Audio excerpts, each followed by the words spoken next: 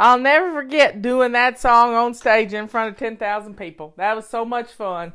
We were all laughing and giggling and having the best time.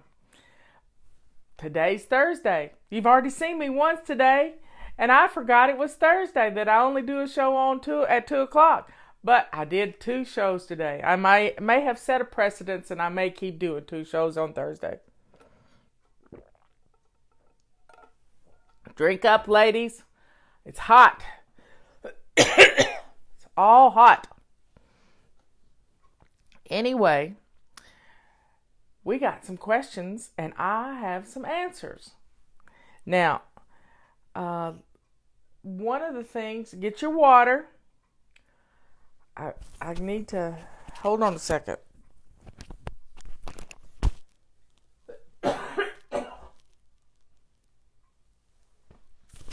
Sorry about that. I got phlegm. It may be allergies. I may need to take an Allegra, but I don't have allergies. I refuse to have allergies. And for some reason, my bangs are looking weird. And my whole hair is looking weird now. Anyway, folks, I have a secret for you. I didn't put on any makeup this morning, but I put on some makeup this afternoon. But I didn't put on much. I put on some lipstick, and I put some lipstick right here. That's my cheat for the day.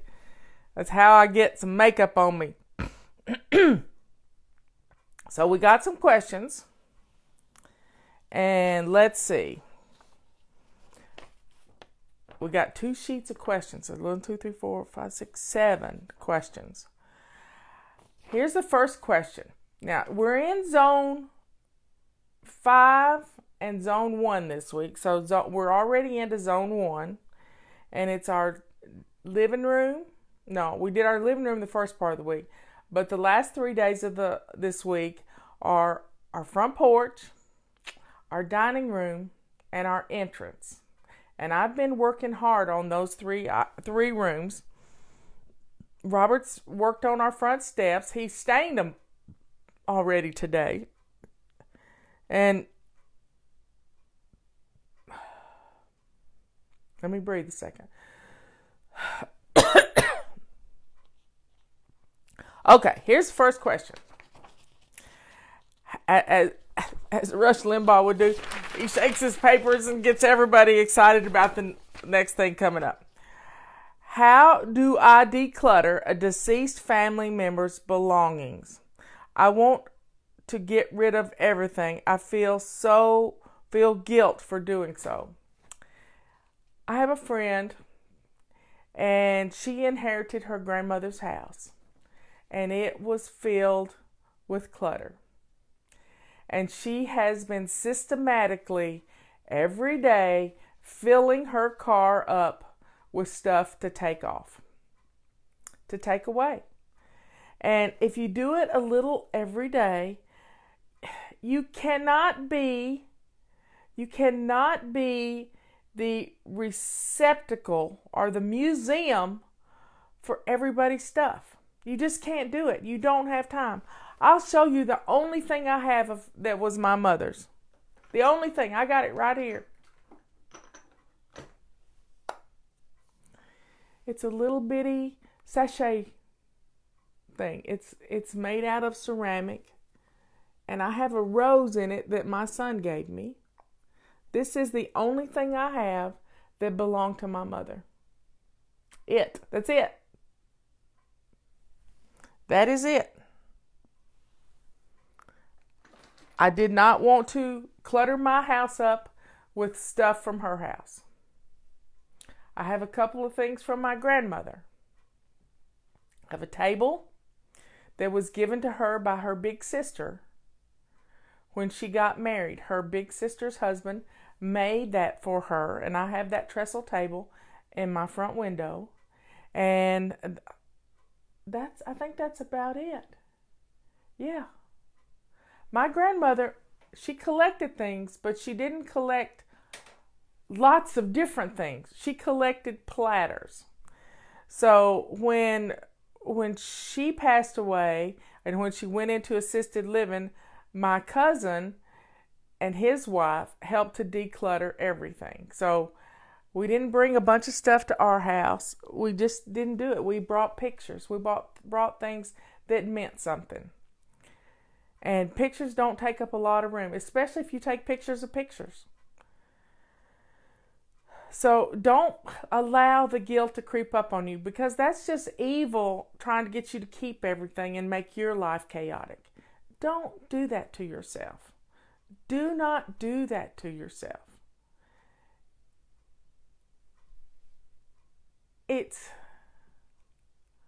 What was that about Granny Pickard? Somebody said something. I wish I had known. Well, Granny Pickard was my great-grandmother. She lived over by the cemetery, Melanie. She lived right across from the mausoleum in a little house on that street.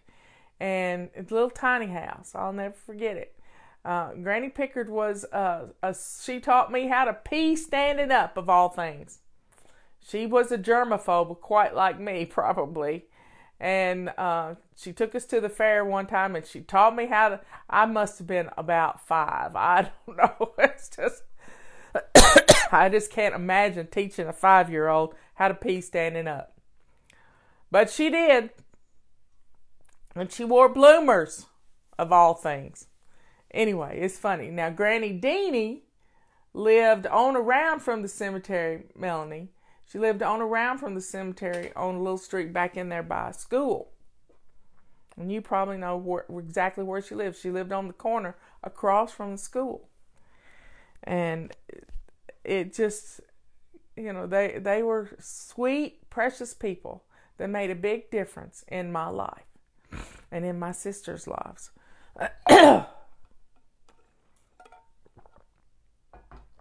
Anyway, so you got to pick and choose what you keep.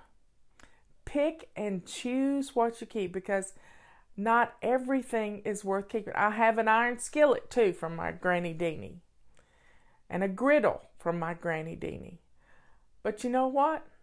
I didn't have to have everything. I got her right here. And she touched my life. She molded our lives because of how she loved us. She taught us how to be women of God. Now, if you can touch your grandchildren's lives like that, you've done a powerful thing. It's not about the stuff. Sorry, y'all.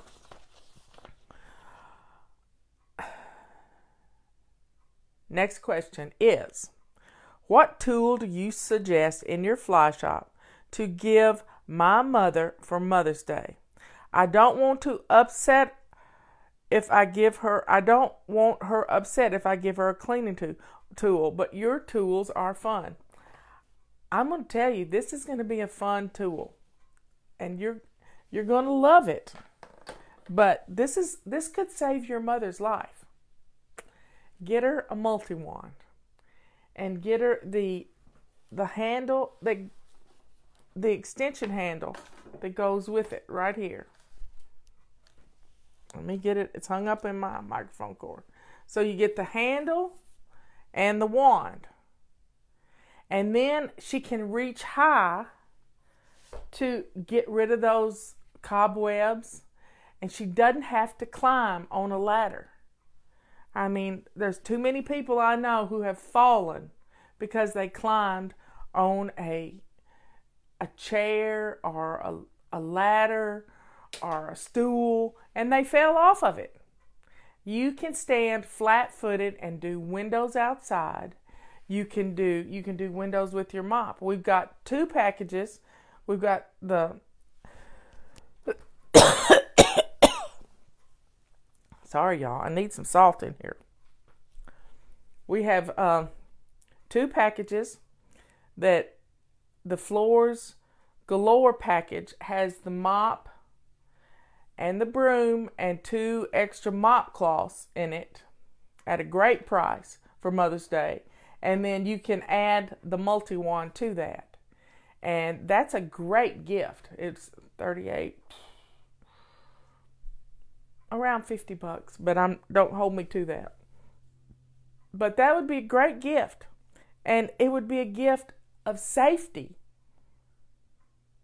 Because the sweeper, the broom that's in the Floors Galore package, it gets up every sliver of glass if a glass is broken when you sweep it. And then you take it outside and clean it off. But it will gather up the glass. All my comments quit rolling. I got to get them back to the end.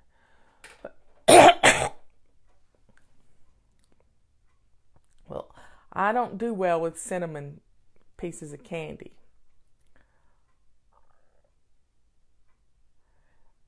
Okay, that's what I would suggest because it's going to help her. And we're running low on feather dusters. We just closed them out pretty much because they can't get the feathers. So I'm giving you a feather duster alternative. And I've been loving using this thing with the handle on it to get into those corners and behind some things that the Roomba doesn't get to. When will the carpet sweeper be available for purchase without having to purchase the complete cleaning system? Probably within another month, but don't hold me to that. That's what I'm thinking. My son is going off to college soon. Any tips for his dorm room? Well, the first thing I want to tell you, it's his dorm room. He can live however he wants to. If he doesn't want to live like a sloven idiot, then he will. I got a story to tell about my nephew Alexander. He always had a messy room. Patty had to fight her battles.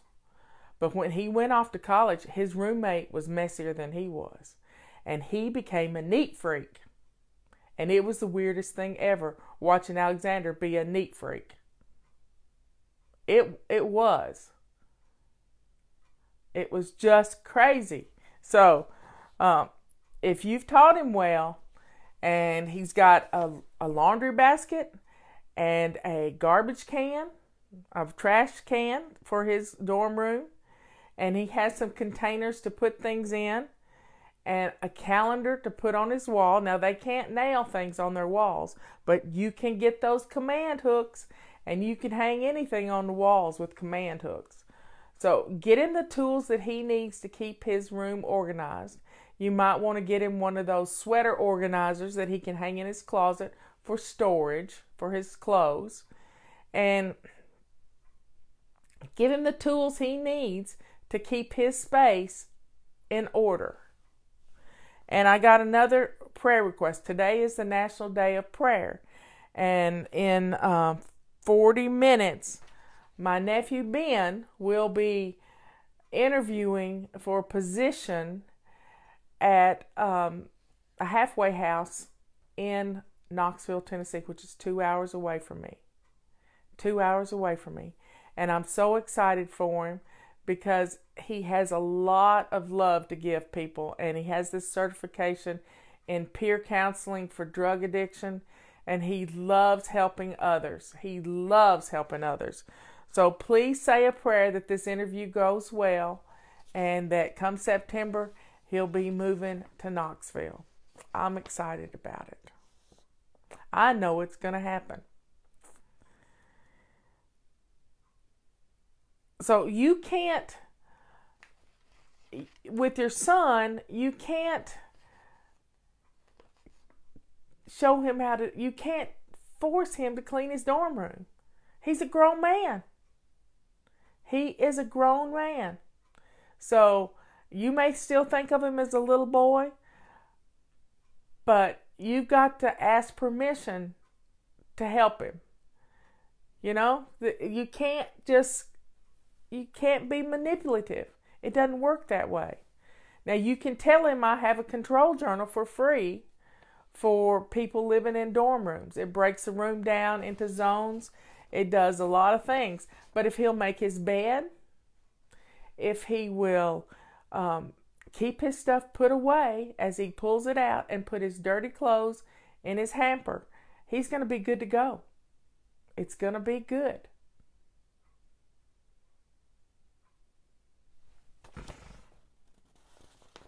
Okay, next question. I work third shift. I feel exhausted when I get home and go right to sleep. As well you should. Should I try to attempt my morning routine before going to sleep? I never feel like I have time to swish and swipe. When you work third shift, you have to change the name of your routines. It's no longer a morning routine and a before bed routine. It is a get home from work routine and a go to work routine, because everything gets changed around. So after you slept, you're going to feel like you have more energy. And so when you get up from having been up all night long, my sister Susan works a night shift. She does a lot of studying on her night shift. And she goes to bed about 7 in the morning. And she sleeps till about 2 in the afternoon. Now, people who work this third shift they really need their sleep. They need more sleep than most of us do, because it really plays havoc with your system. So please get your sleep.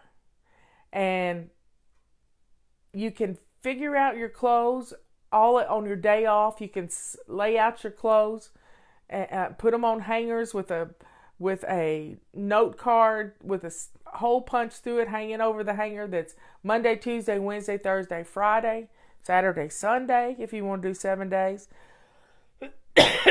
And then that way you have your clothes already picked out. Somebody wants me to see something. I can't find it.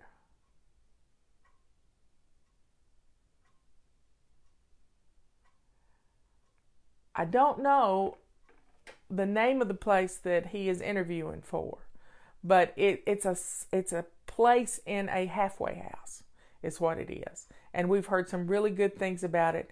And one of the board members works at the prison.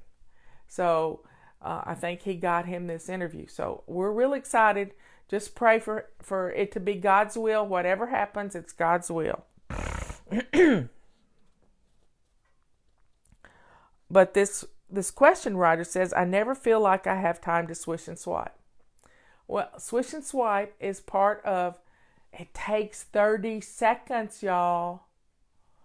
Don't get caught up in your perfectionism that you're having to clean the whole bathroom from top to bottom. 30 seconds. 30 seconds to swish and swipe your bathroom. So get it done. When you get up in the morning, it's part of my morning routine. Sometimes I make it part of my before bed routine. Sometimes I do it twice in one day. So it's pick up after yourself, wipe down the mirror, wipe out the sink, and swish the toilet.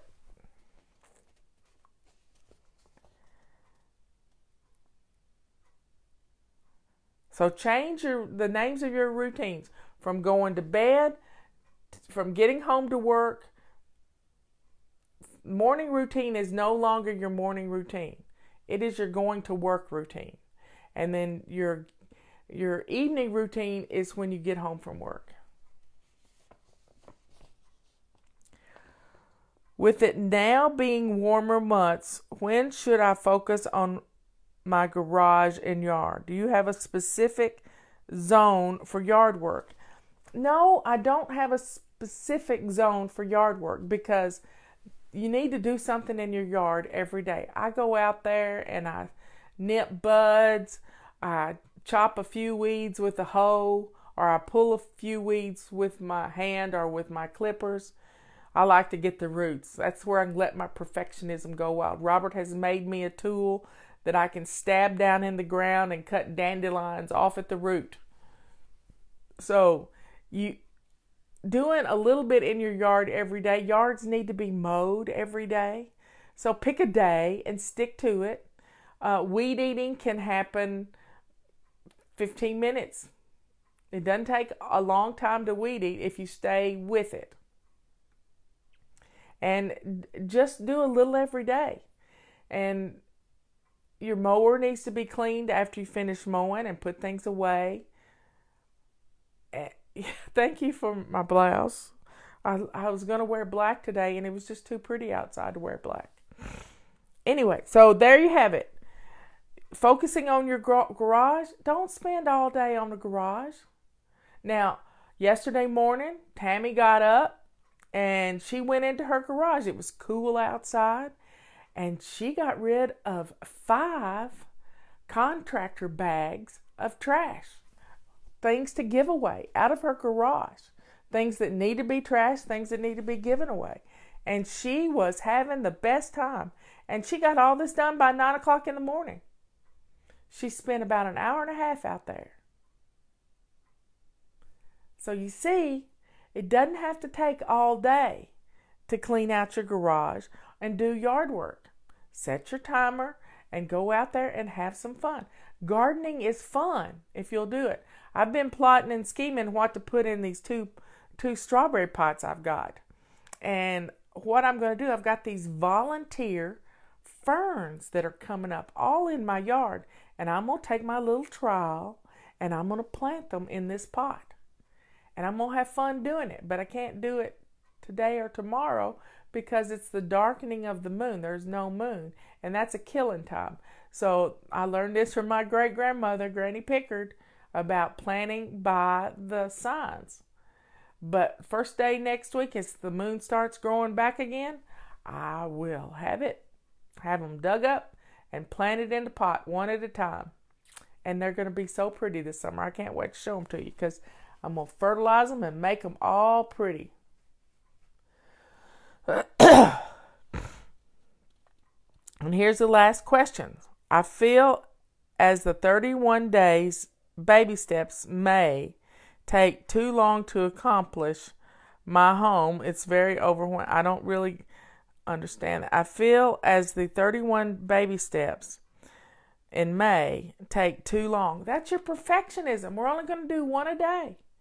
We're just going to do one a day. It's going to introduce you to the whole system. It's mainly for new people or people who are wanting to jump back on the bandwagon. So don't get hung up in your perfectionism. I use the Farmer's Almanac app too. It sends me little notifications. What was that question?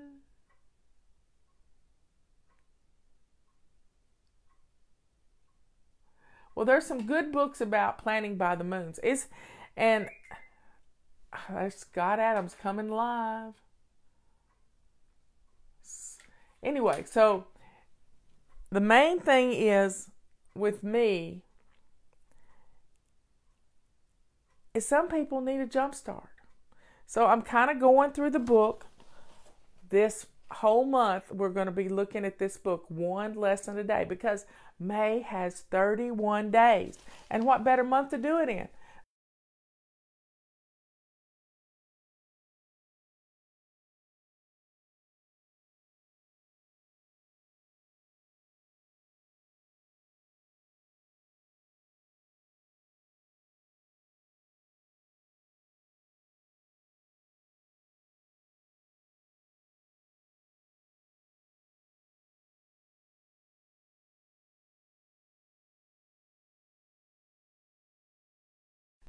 Bye. Connection available now. Now it's back. So folks, if you don't have this book yet, find it. It's hot pink. That's why I made it hot pink so you could find it. And then some people need to use crisis cleaning to get started. Now let me explain to you what crisis cleaning is. It's 15 minutes in your kitchen. 15 minutes in your living room, 15 minutes in your main bathroom, and then I want you to rest for 15 minutes. If you need to jump back in again, you can. You really can. But you've got to rest that 15 minutes before you jump back in again. Do you hear me? Do not crash and burn. That's the hardest part about everything. Now, my little machine is turned off again. Turn it back on. And what am I going to play? I think I'm going to play the 2-minute cleanup song because it's 2 minutes. Let me find it. 2-minute cleanup song. Let's get some stuff done today. You'll feel better when you do. Dress to shoes is good. Here we go.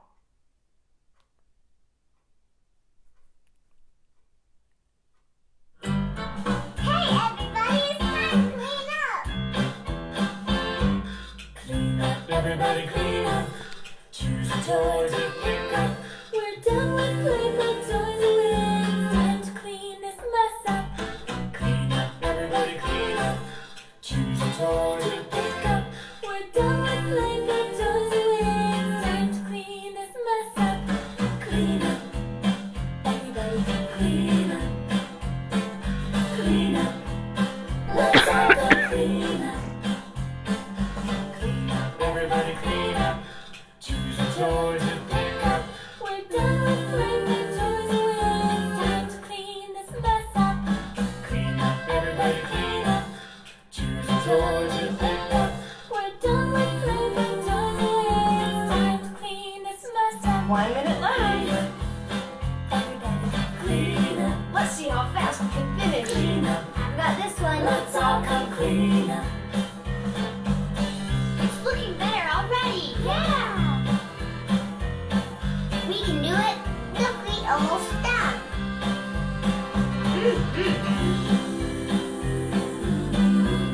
This is fun. Yeah!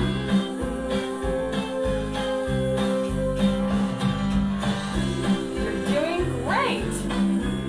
This won't take long. We can do it.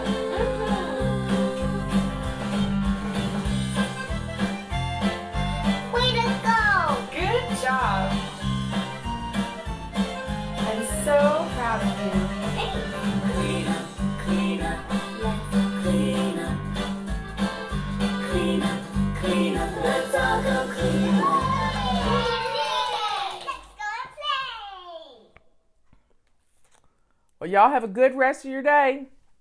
Let's be productive. Remember, it's progress, not perfection. See y'all later.